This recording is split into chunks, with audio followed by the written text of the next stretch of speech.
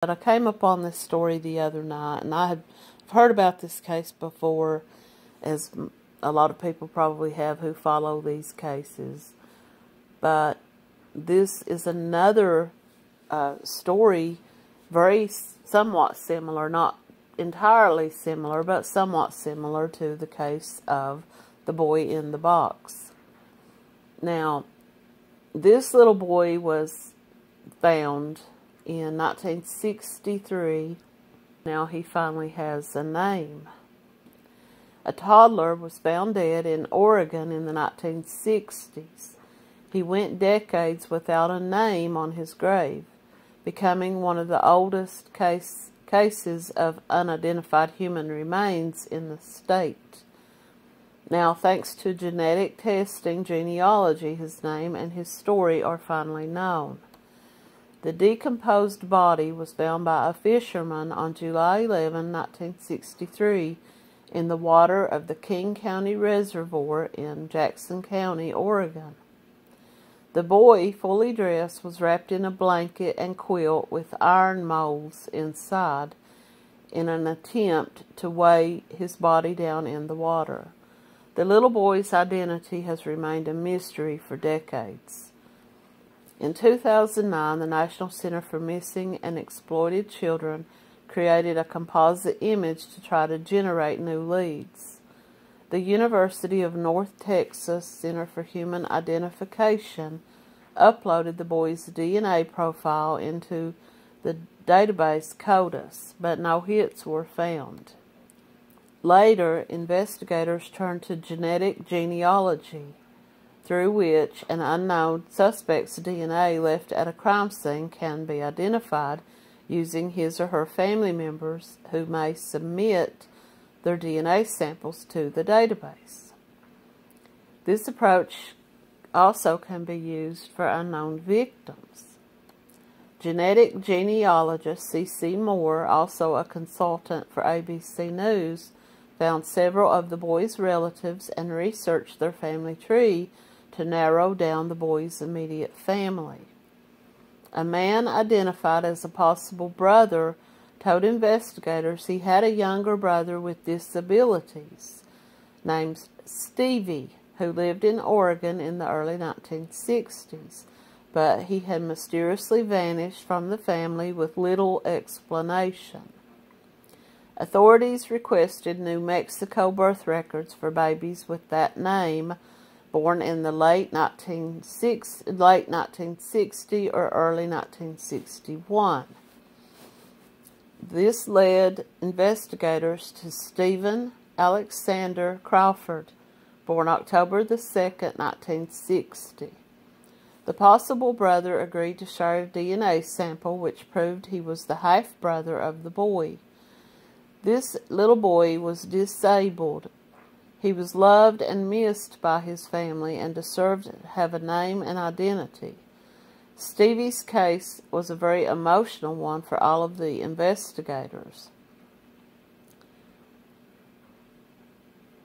Once the genetic genealogy research led to his family, the fact that he had surviving family had been very loving and willing to assist has been a great comfort, said Moore. Stevie lived with his mother, who has since died. Jackson County Sheriff's officials said his suspected father lived in California at the time and is also dead. Stevie's cause of death isn't clear. There's no evidence to support that he was killed, but his secretive burial and lack of family information is considered suspicious. Stevie's exact disability is also not known, but it was very likely that he had Down syndrome, and his disability or a potential lack of medical access could have led to his death. Parents or caregivers will become overwhelmed. I'm not making excuses for them, but they may become overwhelmed with a disabled child and especially in 1960 or 61, when there probably had not been a lot of information about those types of disorders or disabilities or birth defects or whatever else he may have had.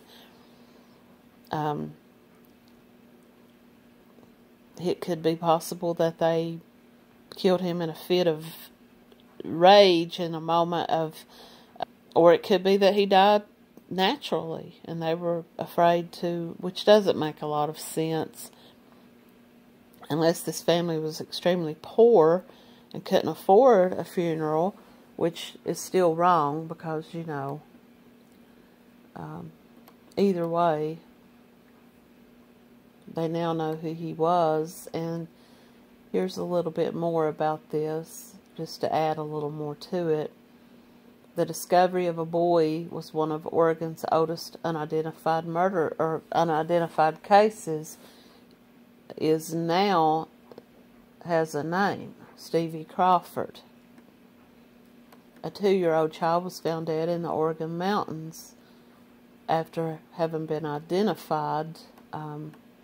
They said that the child's body was wrapped in, he was fully clothed and wrapped in a quilt that was tied with a rope or something of that nature, with wire. Someone had bound the body in wire and attempted to weigh it down. It's possible that they suffocated the child, or maybe a hard hit, or he could have died from a blunt force injury, or, you know, a brain bleed or something like that. And that was the reason why they didn't. We're not interested in prosecuting this case, the detective said in 2009. We have a responsibility to identify the child's remains. That is all this case is about. The child was buried at Medford Hillside Cemetery beneath a headstone that read Baby Doe, known only to God. In 2007, Fagan, the detective, uncovered 11 paper boxes marked old sheriff's cases. Now, if I remember right, they had destroyed some old cases, some old case files. I feel we are very fortunate in this day and age to have the DNA databases and technology that we have. We would not have been able to find out who this child was without those. The boy's case was the only one in the box out of 11 paper boxes marked old cases that had not been closed. Nobody knew about it. There was no record. Everything we had on that case was in that file. He explained why he thought the case had gone unsolved. The case kind of went cold quickly because it was right around the time of the Kennedy assassination. There were a lot of priorities in the country at that time. This case just kind of fell through the cracks. The sheriff's office only released, the sheriff's office's press release said they drew DNA from the boy's body in 2008. The tiny body was exhumed from its resting place and DNA sample was taken. This lead also went cold when CODIS returned no matches. When no DNA results were returned, the case of Baby Doe remained at a standstill until a recent tip came through the sheriff's office through Facebook Messenger. This has not been made public. Sheriff Nate Sickler contacted the medical examiner. The boy's DNA was sent to Parabon Nanolabs. The sample was processed through phenotyping and genetic genealogy. They were able to locate 2 potential siblings, one of them a half-brother located in Ohio. The half-brother also shared the same mother with the boy and told police that he had a younger brother who had disappeared from New Mexico. The child had Down syndrome. Upon further investigation, a birth certificate was discovered. The King Creek Baby Doe had a name, Stevie Crawford. To have a case that we're able to bring a story back to life and reunite him give him a name. They don't say whether they're looking into this as a case of homicide, but it would probably be pretty hard to determine who may be responsible for that if it was. The mother's dead, the potential father is dead. I'm sure that they maybe are checking for potential siblings through the father as well to see if they can make a match there. But the story that the siblings tell is that the father, wasn't in the child's life. And so if I had to lay down a bet on this and say who might have been responsible, I would say it was the mother. Now, some people would argue that whoever did that was just simply trying to conceal this body to keep it from being found. Someone else might argue and say, well, it sounds as though they were trying to almost protect the body in the person's mind by wrapping the body, fully dressing the body and wrapping the body in this quilt and putting wire around it and trying to weigh it down. And so I don't know. I'm like I said, maybe I'm overthinking things. But at least now this child has a name. And just like the little boy in Philadelphia whose name was recently discovered, the boy in the box from 1950s. He also has a name. Both these children will now have a headstone with their name and will no longer be just known as, Baby Doe or John Doe or, unknown child. They now are known.